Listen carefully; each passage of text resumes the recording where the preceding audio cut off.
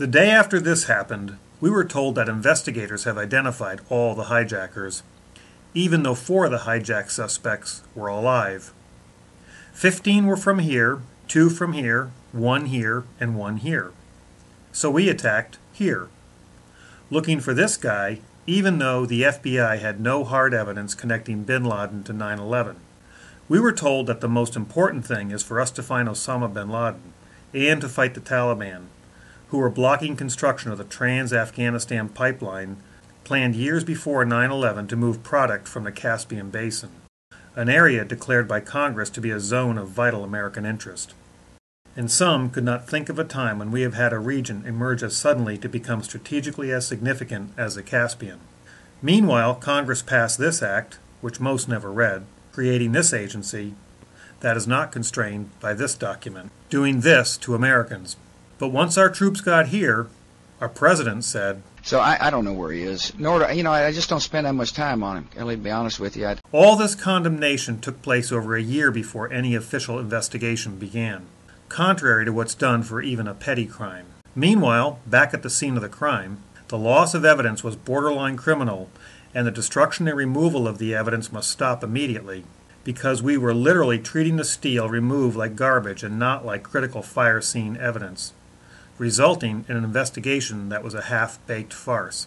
By May of '02, the cleanup officially ended, and FEMA issued a preliminary report concluding the sequence of events leading to the collapse of each tower could not be definitively determined. Months later, the National Institute of Standards and Technology began their study, but instead of a gumshoe inquiry that left no stone unturned, the investigations were treated more like a research project in which they waited for the information to flow in. In years later, NIST said that their analysis does not actually include the structural behavior of the towers after conditions for collapse initiation were reached, and they were unable to provide a full explanation of the total collapse. In other words, they stopped their study here and never addressed this or this. So in the final analysis, 9/11 was not considered a crime, most physical evidence was disposed of before the investigation even began, and they did not evaluate key evidence. And no agency could explain how the Twin Towers actually collapsed. But what if 9/11 was actually investigated as a crime rather than an act of war? How would we go about solving it, and would we arrive at the same conclusions?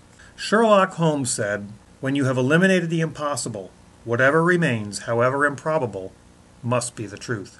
So before one tries to answer why it was done, or how it was done, or who did it, one first needs to know what it is.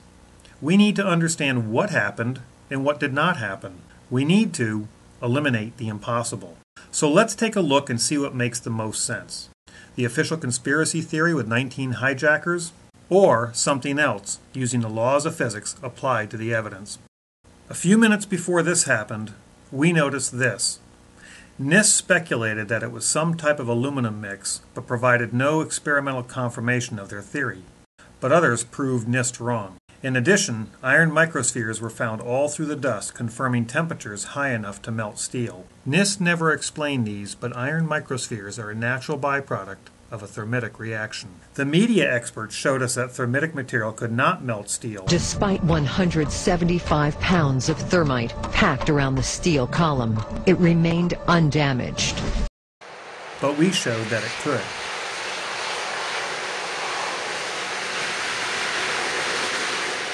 And that thermite creates iron microspheres just like those found all through the dust. Yet we're supposed to believe that office fires, which burn 1,000 degrees colder than what's needed to melt steel, somehow did this and made these. But thermite, which burns over 1,500 degrees hotter than needed to melt steel and creates these natural byproducts, for some reason cannot do this. Regardless of what they would like you to believe, the melting of steel or iron by those office or jet fuel fires is impossible, and therefore the official story can be eliminated. NIST never addressed the motion of this, but many other independent scientists, engineers, and physicists did. And while our media told us that this is what happened, they never explained what happened to the core.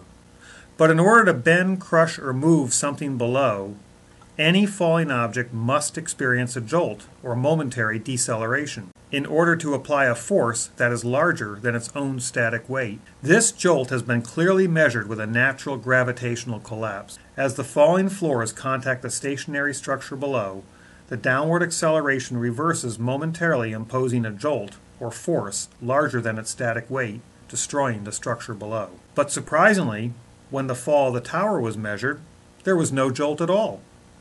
In other words, the instant after the falling floors should have impacted the lower undamaged floors, the upper floors actually sped up, meaning that the force from the falling floors was less when accelerating down than when they were at rest. Some other force must have weakened the stronger lower structure first, allowing the roof to continually accelerate down. A downward accelerating object crushing a lower structure that once supported it statically, but experiencing no jolts acting by gravity alone, is impossible, and therefore the official story can be eliminated. Just after this happened, the wind blew the dust, exposing some inner core columns some call the spire. Office fires cannot cut steel, yet white smoke trailed from cut segments of falling steel, and the top of the spire was not bent from any impact above. The spire stood as a freestanding structure with columns swaying but resisting like a flagpole. And rather than tipping over like a tree, suddenly this structure dropped straight down, even though there was no load above. A freestanding structure collapsing straight down through its path of most resistance by gravity alone is impossible, and therefore the official story can be eliminated. A month after this, Professor Bazant and others published a paper that explained how the towers fell, even though NIST could not explain it after years of study. Their paper described how the upper smaller blocks of floor crushed down the larger undamaged structure below down to the ground, and then the upper block crushed itself up. Not only was no upper block observed impacting the lower sections, but why the spire was not crushed as the upper block fell remained unexplained.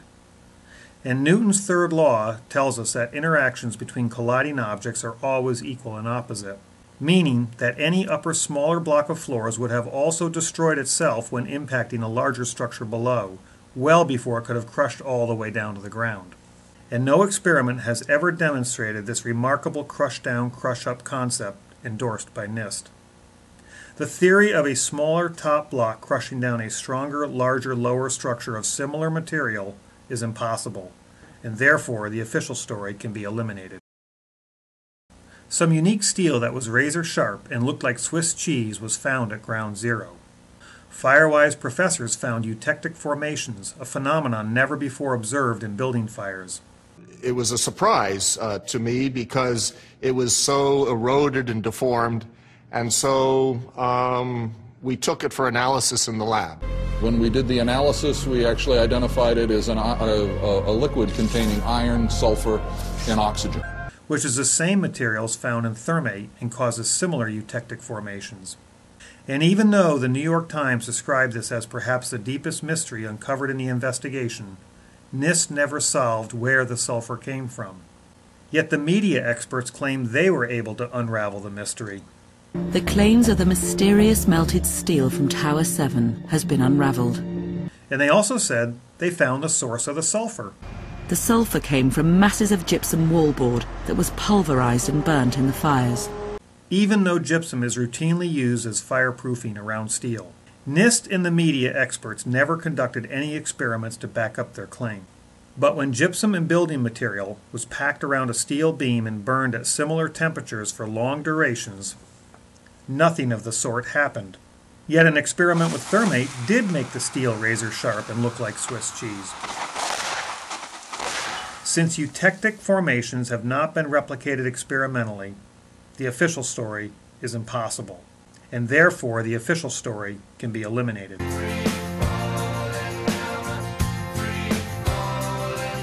This building was never hit by an airplane, or even mentioned in the official investigation.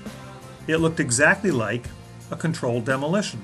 Yet NIST said it was a progressive collapse caused by normal office fires, but it fell for over 100 feet at total free fall, meaning the underlying supports had to have been removed first, allowing it to fall freely. Since a progressive collapse will not allow free fall, the official story is impossible, and therefore the official story can be eliminated. The USGS and independent physicists analyzed plenty of dust, collected by some from inside buildings near Ground Zero. In addition to small iron spheres, they found active nanothermite, a military explosive that could be sprayed or painted on, invented only a few years before and not commercially available. Being an engineered material with a special matrix, it cannot form naturally because that would defy the law of entropy. And it's not just primer paint, as it does not have the properties of paint, react like paint, or even look like paint. The formation of nanothermite naturally is impossible, and therefore the official story can be eliminated. NIST never looked at the actual collapse mechanism and just assumed that collapse was inevitable. But real-world experiences demonstrate that collapse is certainly not inevitable, and therefore the official story can be eliminated. Could 9/11 have been planned as a new Pearl Harbor, necessary to galvanize popular support for preemptive wars, using our military to secure trillions in oil and mineral wealth? Were explosives allowed in the towers by the security company that the president's brother was on the board of? Could cutter charges have been placed in the core when the elevator upgrades were made? Could nanothermite have been sprayed by unsuspecting workers when upgrades in the towers were made?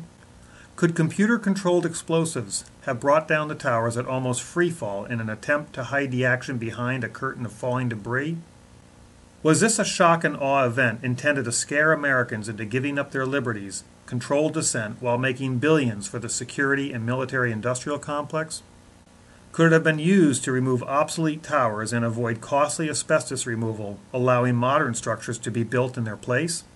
Was it used to hide financial issues, destroy key SEC files, address the Iraq petrodollar problem, or murder those investigating over $2 trillion lost in the Pentagon? Are people talking, but we're not listening? Meanwhile, the authorities and media attack those searching for truth while ignoring the science and evidence, including hundreds of eyewitnesses. Actually, devices that were planted in the building. There was another explosion that took... I'm in the building, start clearing out. Explosion. Second explosion. Had that big explosion. Heavy-duty explosion. Some of the people out, then there's those secondary explosions. And an explosion blew and it knocked everybody over. Huge explosion that we all heard. Big explosion. An explosion. Explosion. And another explosion. Explosion, a lot. We heard a big explosion. Big explosion. Explosions. Of the explosion. Just explosion. This was the result of something that was planned. It's not accidental that the first tower just happened to collapse and then the second tower just happened to collapse in exactly the same way. How they accomplished this, we don't know. Were those in the towers exploded into thousands of pieces just collateral damage for a much larger operation? It's not impossible. But this, and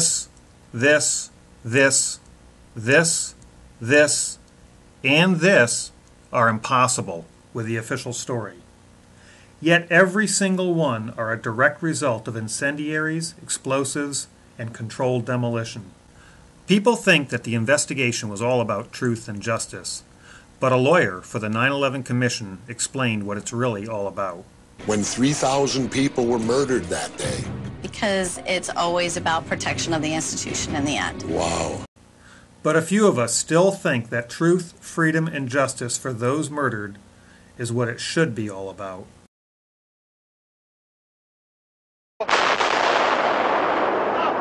Right now.